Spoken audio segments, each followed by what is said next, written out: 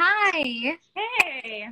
As you know, many dance students struggle with a lot of challenges along their way to a professional career. I'd love to hear about a challenge that you specifically had and even how you overcame it or just continue to work on overcoming it.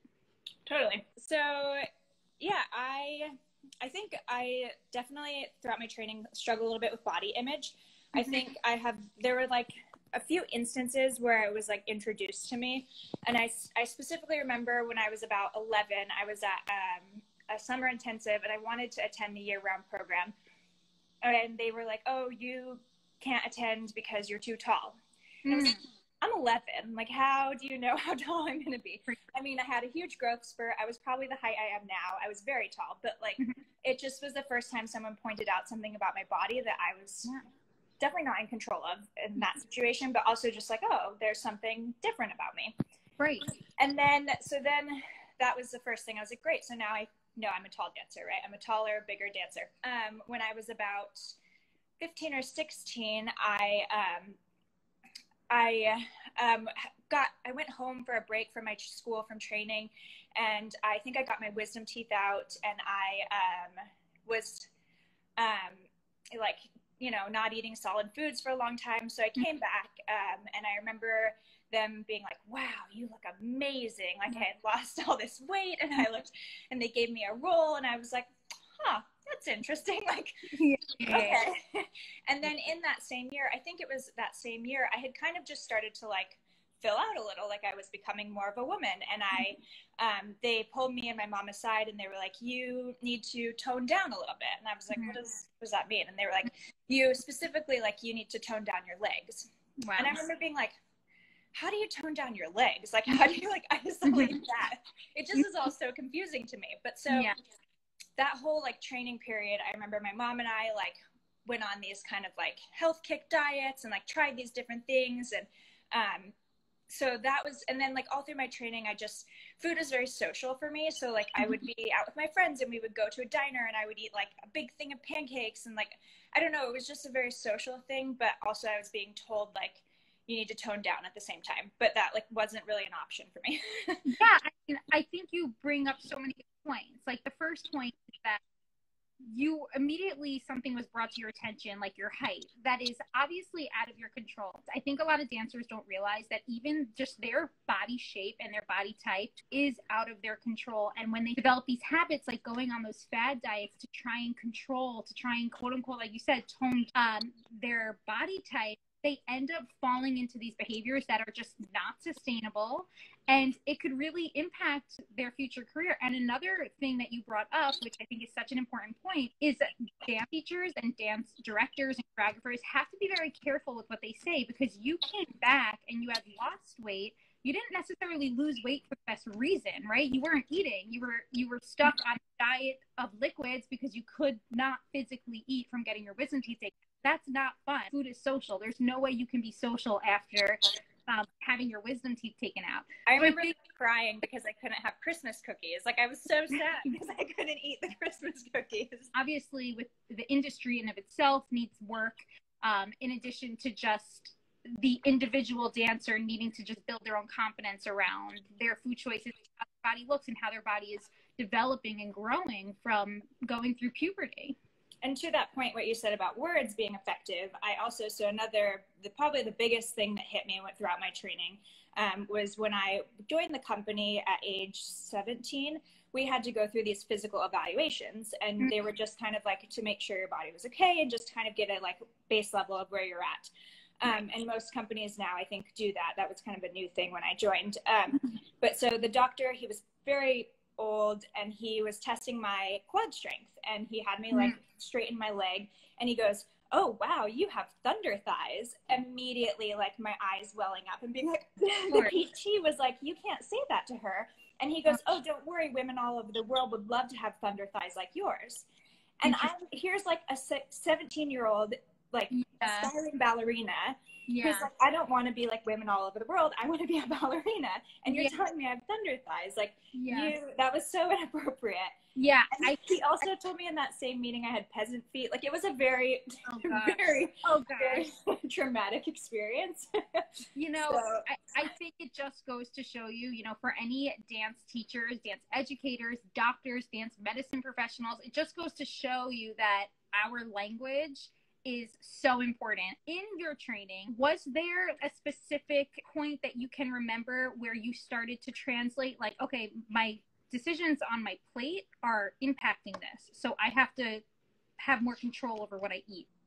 I mean, definitely when I was younger, right? Like these things that people told me very much affected me. And like to this day, they still affect me. There are things that like it's the first thing I look at, right? Are my thighs. Like the first thing I'm like, oh, my thighs are bigger than the next girl's thighs because some doctor told me I have thunder thighs. So those things really stay with you. And I think those things, and just, I was aware I was a taller, bigger dancer. Someone had told me I was bigger. Like these things really stay with you. For me, it never really, like, again, like food was such a big part of my life with my social and with my family that it never really translated into like, this is what's on your plate. Like I still enjoyed eating food with my family. And that's what it came down to, is like that I loved sitting down with a meal. I think what more changed is my ability to recognize what these people had pointed as like possible flaws. I actually was able to like turn them into really positive, beautiful, wonderful things. Like my thighs allow me to do really amazing, incredible things that like other people can't do. This is amazing. I can't stress it enough to any dancer, anyone in general, that thoughts about body image and body dysmorphia, it's not something that ever goes away. It's something that you have to learn how to rewire your brain and retranslate the information that you're either someone else or thinking of on your own, and translate it into, okay, well, that's coming from disordered thinking, and I don't want to translate that into disordered eating because that's not going to help or fuel my dancing. So how can I think about that? And you thinking about, well, you know, these thighs are going to get me through a 3-hour performance. They're not going to do that for the general population. Yeah. Thinking like, okay, I'm still success. Like this body has allowed me to be successful, and without having to like lose a bunch of weight or like tone down my thigh, like do all these things, like somehow I was still being successful. So I had to like change my approach and be like, what about me? Obviously there's something about these attributes that is actually very positive, right? Like I am able to, because I'm taller, because I'm a little bit bigger, like I'm able to command a stage like a smaller little petite dancer might not be able to. Like you're never going to lose me on stage. So there's so many things that like I was able to take what people had told me and take these things that people had turned into probably like very negative things and turn them around and use them as to my benefit, and like use them as positive things that I think are really special about me. So I think that's super important, is like, because it wasn't about like changing my diet. It was about changing my perspective and changing what I thought about myself. Yeah. I mean, that is everything right there, because it is so easy. And my next question you already covered, which was basically, you know, as dancers, we do face pressure around body, and most often that does translate into adjusting our food intake. And you just said it right there. It's not a matter of translating these comments or the comments you might make up in your own head to changing what's on your plate. It's a matter of changing your perspective, and realize that body type, body shape, body height, these are factors that are not in your long-term control.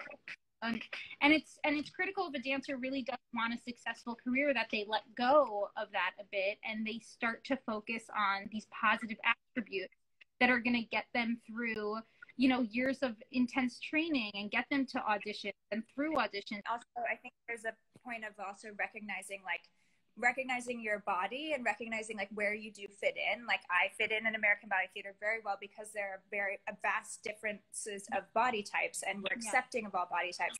But there are other particular companies and places that aren't the same, and that aren't necessarily as, they like petite dancers or they really like tall dancers. So I think there's a great ownership in accepting and knowing your body and knowing this is what my body is. And it's like you said, a lot of it's genetics, and you can't change that. Like I can't change that I'm 5'7". That's not going to change. I can't change that my legs are a little muscular.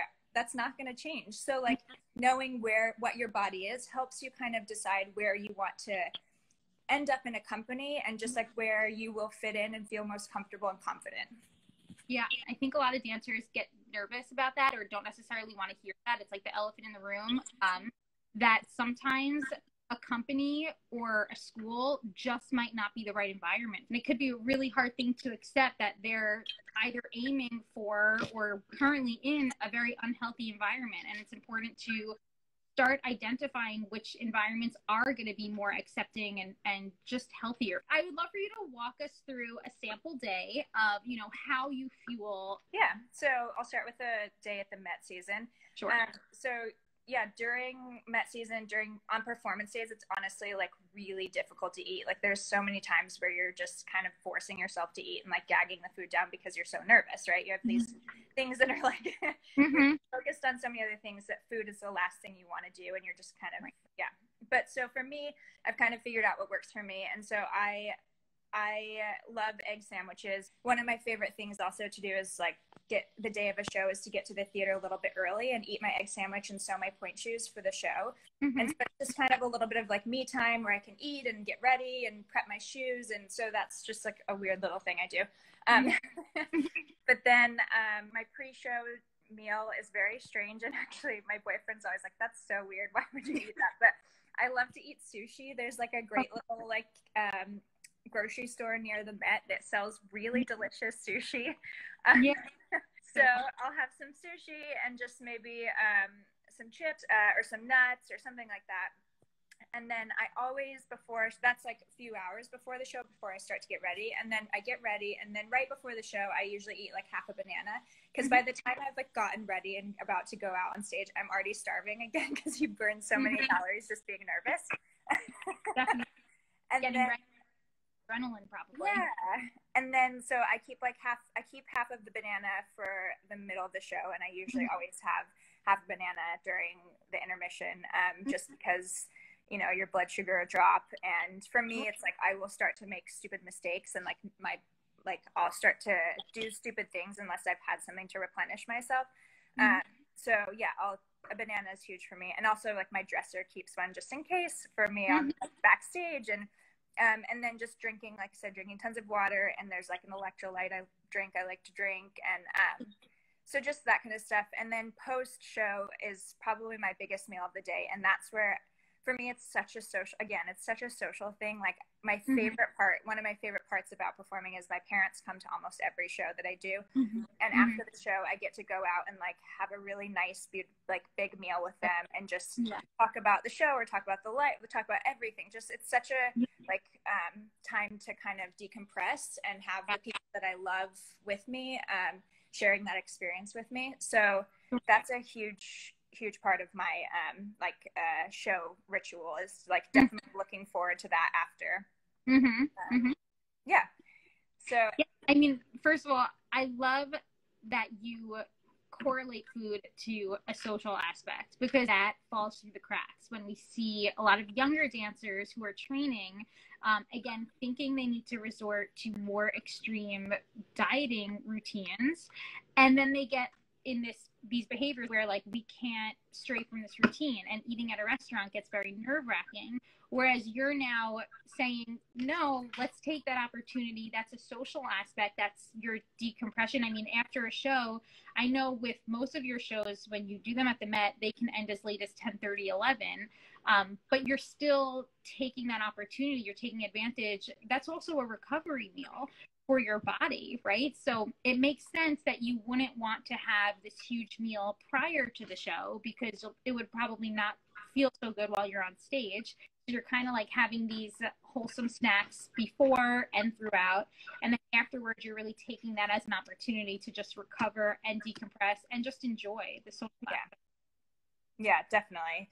Yeah, it's so important. I think also like it makes it to enjoy that time with my family, and like we share food, and it's just, I don't know, it's like it's a real, like you said, decompression time. So I think it's so important to like kind of also take yourself out of like, okay, I performed, but now I'm like back to like life. Like I have a life, I have an identity and a life outside of what I just did. So I think that also helps. I imagine being on stage like that, you know, in one of the classics, it really transcends you into another place. So then to like after the show have like I forgot who I was talking to last week, who was like, the Mexicana is like her favorite post-performance restaurant. And I'm like, I get that. It kind of brings you back to the ground, back to normalcy. Yeah, definitely. Yeah.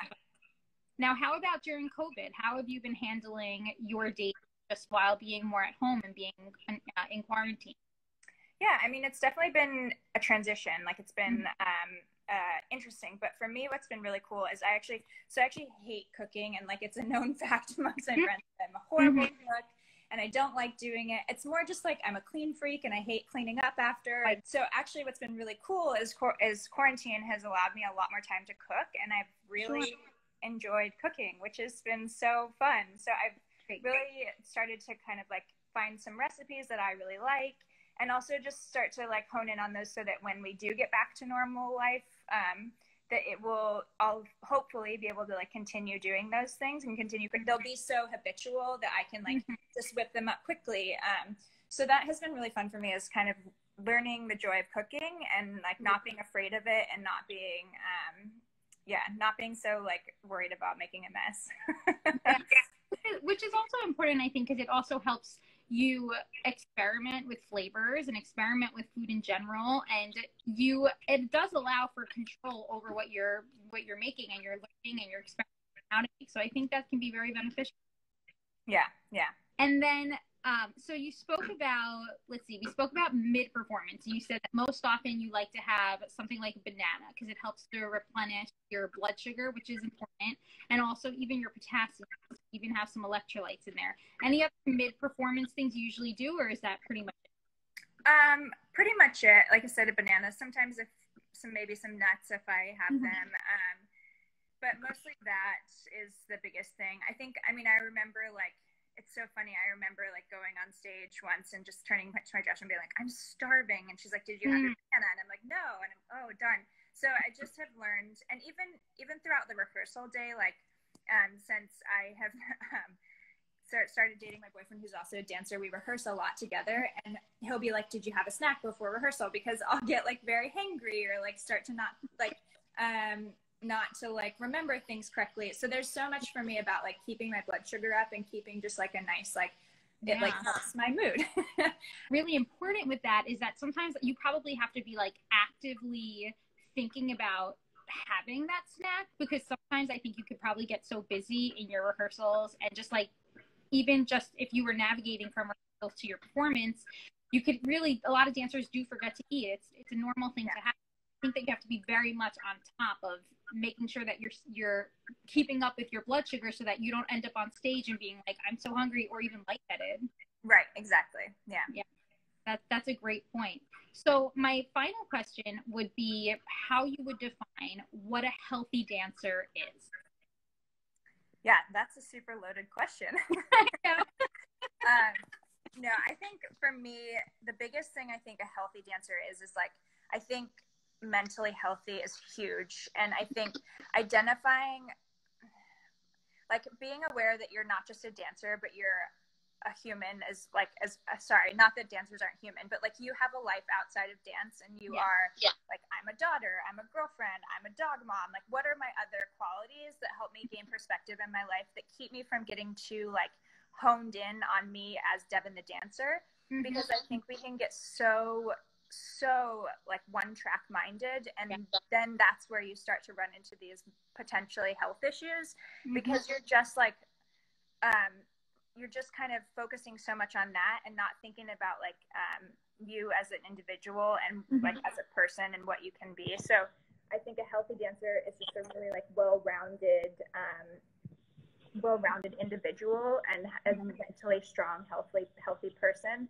It is so easy for dancers to be one track minded and just be overly focused on wanting to perfect their technique, or on wanting to get into, whether it's just getting into more intensive, getting into a company eventually, or getting a specific role. And I think that they can easily forget that there's so much more to a dancer's life, having a social life, being a mom, all of these little things that really do play a part in your identity. So dancers should have this balance, because that's what's gonna prevent them from burnout down the road. I think burnout is something that's not often talked about in the dance world. And I think we should talk about it more, just because a lot of dancers are at risk for being perfectionists and wanting to be so zoned and one-track minded, which is great. They obviously want to do well in their career, but at the same time, they could fall into some pretty unhealthy, very restrictive, just not fun habits. Right. And I think, like, when you're so one-track minded, it actually takes away from your ability as a dancer, and your when you read more, learn more, when you're just a more well-rounded person and you have more interest, you can bring all of that into your dancing, and it gives you more depth in your dancing. Absolutely. It gives you more, to pull from in your artistry and all these things. So I think if anything, it's actually more important to to help those aspects of dancers grow than to just work on our technique. And I think it's more important for us to focus on like other aspects of dance and other aspects of a dancer, rather than just what you can do physically, right? Because everyone can do some pretty cool things physically nowadays. Like, what more can you bring to people? And that is your life experience. Right. Such a good point, Devon. Thank you so much. You really raised such incredible perspective today. I really can't thank you enough for that. This was wonderful. It was really wonderful speaking to you and just hearing your perspective, which is so balanced and honestly so healthy. Thank you. Thanks for having me. That's all I want, is just people to be healthy and happy, and kind and loving and all the things. Yeah, definitely. Devon, thank you so much. I'll talk to you soon. Yep. Bye-bye.